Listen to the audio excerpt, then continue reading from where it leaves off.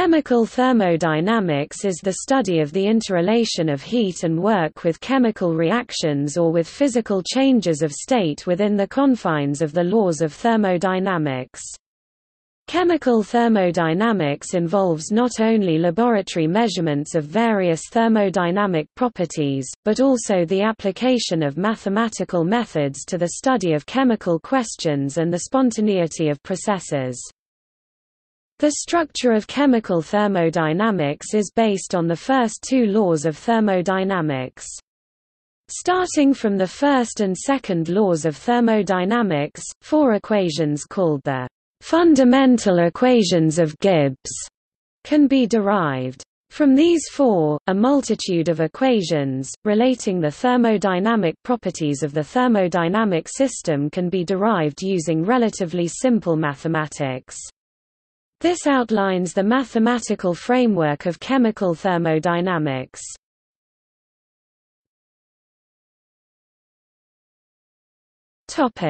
History. In 1865, the German physicist Rudolf Clausius, in his mechanical theory of heat, suggested that the principles of thermochemistry, e.g. the heat evolved in combustion reactions, could be applied to the principles of thermodynamics. Building on the work of Clausius, between the years 1873 to 76, the American mathematical physicist Willard Gibbs published a series of 3 papers, the most famous one being the paper on the equilibrium of heterogeneous substances. In these papers, Gibbs showed how the first two laws of thermodynamics could be measured graphically and mathematically to determine both the thermodynamic equilibrium of chemical reactions as well as their tendencies to occur or proceed. Gibbs' collection of papers provided the first unified body of thermodynamic theorems from the principles developed by others, such as Clausius and Sadi-Carnot. During the early 20th century, 2 major publications successfully applied the principles developed by Gibbs to chemical processes, and thus established the foundation of the science of chemical thermodynamics. The first was the 1923 textbook Thermodynamics and the Free Energy of Chemical Substances by Gilbert N. Lewis and Merle Randall. This book was responsible for supplanting the chemical affinity with the term free energy in the English-speaking world. The second was the 1933 book Modern Thermodynamics by the Methods of Willard Gibbs, written by E. A. Guggenheim. In this manner, Lewis, Randall, and Guggenheim are considered as the founders of modern chemical thermodynamics because of the major contribution of these 2 books in unifying the application of thermodynamics to chemistry.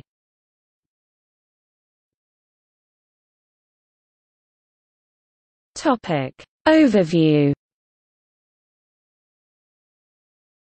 The primary objective of chemical thermodynamics is the establishment of a criterion for the determination of the feasibility or spontaneity of a given transformation. In this manner, chemical thermodynamics is typically used to predict the energy exchanges that occur in the following processes: chemical reactions, phase changes. The formation of solutions. The following state functions are of primary concern in chemical thermodynamics: internal energy U, enthalpy H, entropy S, Gibbs free energy G. Most identities in chemical thermodynamics arise from application of the first and second laws of thermodynamics, particularly the law of conservation of energy, to these state functions. The 3 laws of thermodynamics. The energy of the universe is constant. In any spontaneous process, there is always an increase in entropy of the universe. The entropy of a perfect crystal, well ordered, at 0 Kelvin is 0. Topic: Chemical energy. Chemical energy is the potential of a chemical substance to undergo a transformation through a chemical reaction or to transform other chemical substances. Breaking or making of chemical bonds involves energy or heat, which may be either absorbed or evolved from a chemical system. Energy that can be released or absorbed because of a reaction between a set of chemical substances is equal to the difference between the energy content of the products and the reactants. This change in energy is called the change in internal energy of a chemical reaction, where delta F U R E A C T A N T S O display style delta underscore room F U underscore mathrm reactants caret room O is the internal energy of formation of the reactant molecules that can be calculated from the bond energies of the various chemical bonds of the molecules under consideration, and delta F U P R O D U C T S O display style delta underscore room F U underscore mathrm products caret room O is the internal energy of formation of the product molecules. The change in internal energy is a process which is equal to the heat change if it is measured under conditions of constant volume at STP condition, as in a closed rigid container such as a bomb calorimeter. However, under conditions of constant pressure, as in reactions in vessels open to the atmosphere, the measured heat change is not always equal to the internal energy change, because pressure-volume work also releases or absorbs energy. The heat change at constant pressure is called the enthalpy change, in this case the enthalpy of formation. Another useful term is the heat of combustion, which is the energy released due to a combustion reaction and often applied in the study of fuels. Food is similar to hydrocarbon fuel and carbohydrate fuels, and when it is oxidized, its caloric content is similar, though not assessed in the same way as a hydrocarbon fuel. See food energy. In chemical thermodynamics, the term used for the chemical potential energy is chemical potential, and for chemical transformation an equation most often used is the Gibbs-Duhem equation.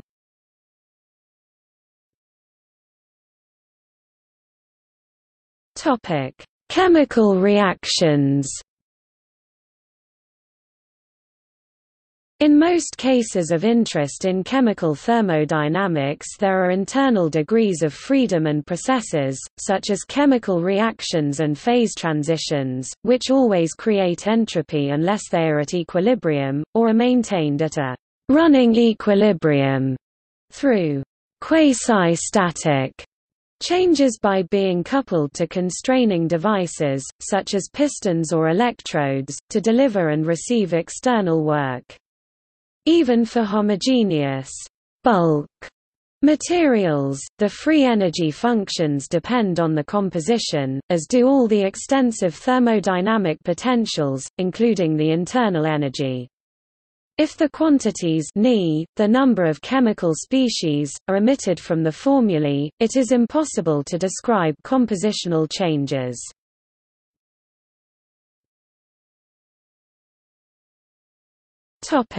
Gibbs function or Gibbs energy. For a bulk unstructured system they are the last remaining extensive variables.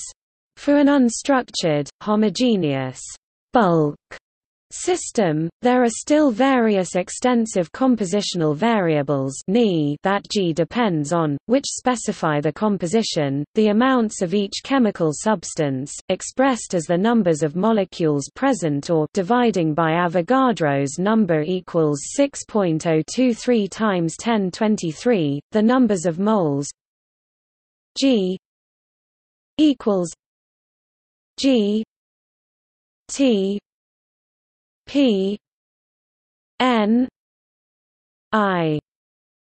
Display style G equals G T P N underscore I.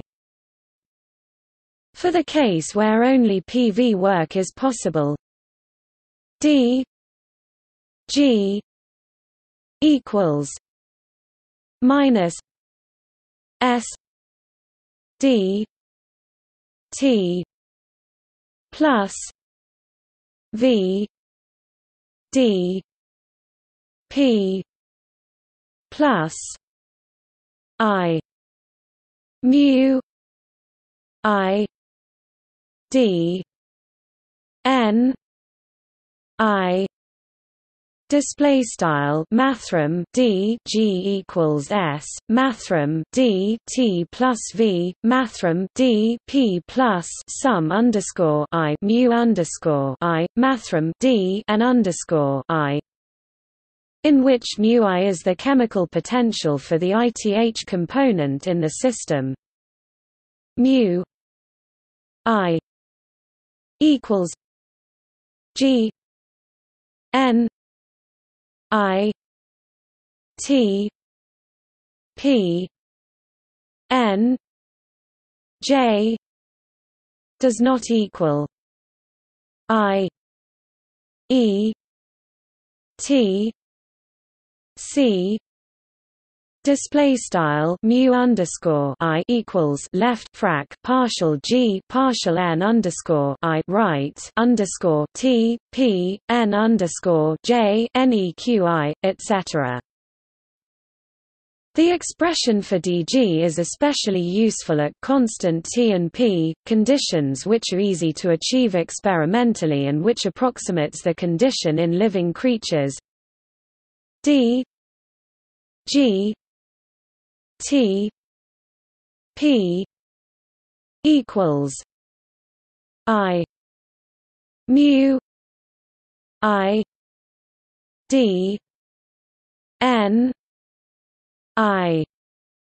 Display style mathrm D G underscore T P equals sum underscore I mu underscore I mathrm D N underscore I. Topic chemical affinity. While this formulation is mathematically defensible, it is not particularly transparent since one does not simply add or remove molecules from a system. There is always a process involved in changing the composition, e.g., a chemical reaction or many, or movement of molecules from one phase liquid to another gas or solid. We should find a notation which does not seem to imply that the amounts of the components Ni can be changed independently. All real processes obey conservation of mass, and in addition, conservation of the numbers of atoms of each kind. Whatever molecules are transferred to or from should be considered part of the system. Consequently, we introduce an explicit variable to represent the degree of advancement of a process, a progress variable xi for the extent of reaction Prigogine and Defay, p. 18, Prigogine, pp. 4–7, Guggenheim, p. 37.62, and to the use of the partial derivative g, xi in place of the widely used delta g, since the quantity at issue is not a finite change. The result is an understandable expression for the dependence of dG on chemical reactions or other processes. If there is just one reaction dG T P equals G xi T P D xi, display style mathrm D G underscore T P equals left frac partial G partial xi right underscore T P mathrm D xi. If we introduce the stoichiometric coefficient for the ith component in the reaction nu I equals ni, she display style nu underscore I equals partial n underscore I partial she, which tells how many molecules of I are produced or consumed, we obtain an algebraic expression for the partial derivative g she t p equals I mu I equals minus a display style left frac partial g partial she right underscore t p equals sum underscore I mu underscore I equals math b a where de Donda Prawan and Defay p 69 Guggenheim pp 37240. We introduce a concise and historical name for this quantity, the affinity, symbolized by A, as introduced by Théophile de Donda in 1923. The minus sign comes from the fact the affinity was defined to represent the rule that spontaneous changes will ensue only when the change in the Gibbs free energy of the process is negative, meaning that the chemical species have a positive affinity for each other. The differential for G takes on a simple form which displays its dependence on compositional change dG T P equals minus a d she. Display style mathrm d g underscore t p equals math b a d she. If there are a number of chemical reactions going on simultaneously, as is usually the case, dg t p equals minus ka k d she k.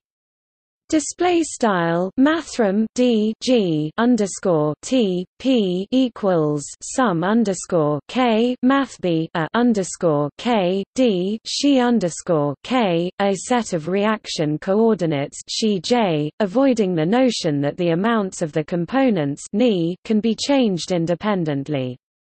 The expressions above are equal to zero at thermodynamic equilibrium, while in the general case for real systems, they are negative because all chemical reactions proceeding at a finite rate produce entropy. This can be made even more explicit by introducing the reaction rates d she j, dt. For each and every physically independent process, Prigogine and Defay, p. 38, Prigogine, p. 24, a she 0, display style math b a dot she leq 0. This is a remarkable result since the chemical potentials are intensive system variables, depending only on the local molecular milieu. They cannot know whether the temperature and pressure or any other system variables are going to be held constant over time. It is a purely local criterion and must hold regardless of any such constraints. Of course, it could have been obtained by taking partial derivatives of any of the other fundamental state functions, but nonetheless is a general criterion for -t times the entropy production from that spontaneous process, or at least any part of it that is not captured as external work. See constraints below. We now relax the requirement of a homogeneous bulk system by letting the chemical potentials and the affinity apply to any locality in which a chemical reaction or any other process is occurring. By accounting for the entropy production due to irreversible processes, the inequality for dG is now replaced by an equality d g equals minus s d t plus v d p minus k a k d she k plus w. Display style mathrm d g equals s mathrm d t plus v mathrm d p sum underscore k math b a underscore k mathrm d she underscore k plus w, or d g t P equals minus K A K D she K plus W display style mathrm d g underscore t p equals sum underscore k math b a underscore k mathrm d she underscore k plus W. Any decrease in the Gibbs function of a system is the upper limit for any isothermal, isobaric work that can be captured in the surroundings, or it may simply be dissipated, appearing as T times a corresponding increase in the entropy of the system and/or its surrounding. Or it may go partly toward doing external work and partly toward creating entropy. The important point is that the extent of reaction for a chemical reaction may be coupled to the displacement of some external mechanical or electrical quantity in such a way that one can advance only if the other one also does. The coupling may occasionally be rigid, but it is often flexible and variable.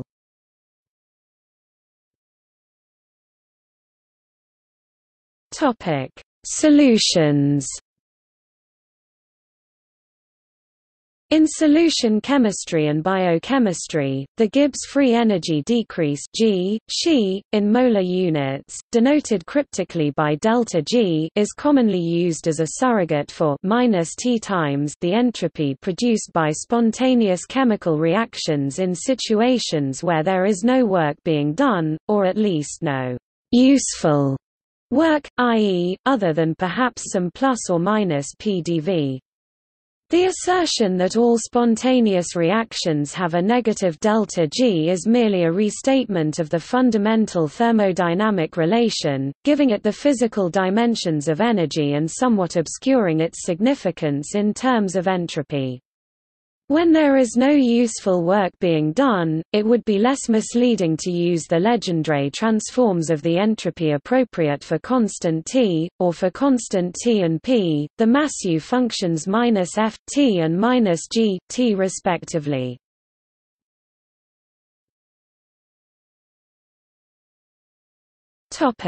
Non-equilibrium. Generally, the systems treated with the conventional chemical thermodynamics are either at equilibrium or near equilibrium. Ilya Prigogine developed the thermodynamic treatment of open systems that are far from equilibrium. In doing so, he has discovered phenomena and structures of completely new and completely unexpected types. His generalized, nonlinear and irreversible thermodynamics has found surprising applications in a wide variety of fields. The non-equilibrium thermodynamics has been applied for explaining how ordered structures, e.g. the biological systems, can develop from disorder. Even if Onsager's relations are utilized, the classical principles of equilibrium in thermodynamics still show that linear systems close to equilibrium always develop into states of disorder which are stable to perturbations and cannot explain the occurrence of ordered structures. Prigogine called these systems dissipative systems, because they are formed and maintained by the dissipative processes which take place because of the exchange of energy between the system and its environment and because they disappear if that exchange ceases. They may be said to live in symbiosis with their environment. The method which Prigogine used to study the stability of the dissipative structures to perturbations is of very great general interest. It makes it possible to study the most varied problems, such as city traffic problems, the stability of insect communities, the development of ordered biological structures and the growth of cancer cells, to mention but a few examples.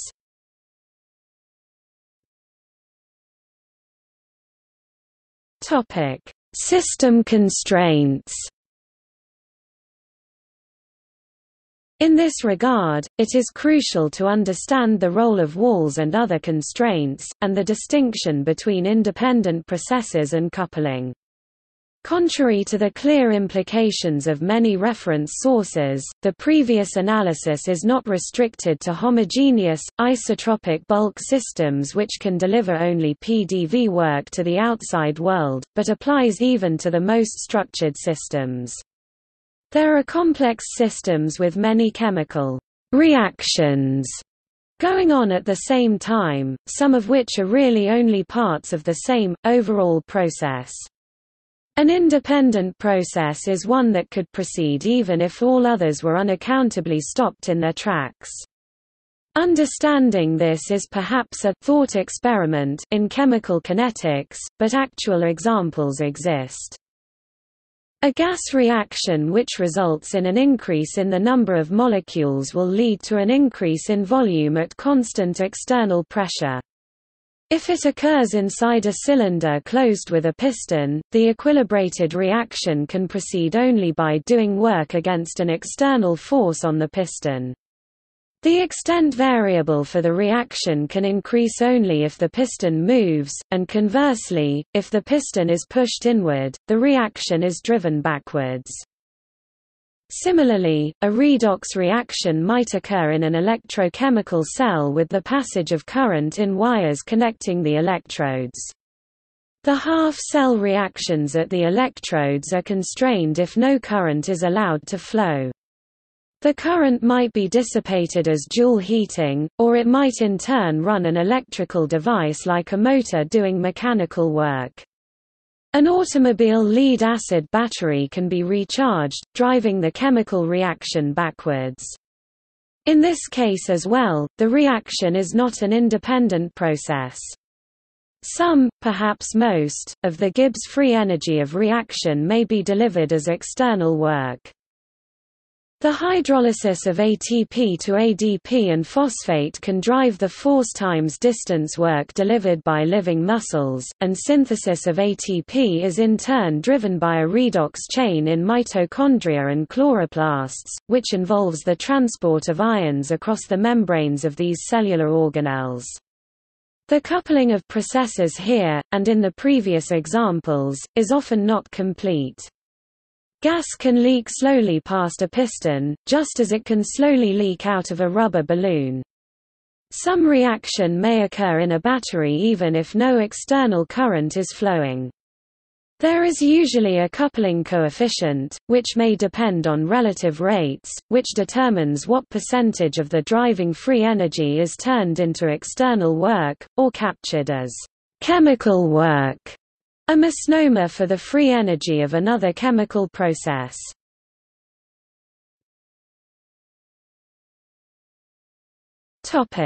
See also: Thermodynamic databases for pure substances.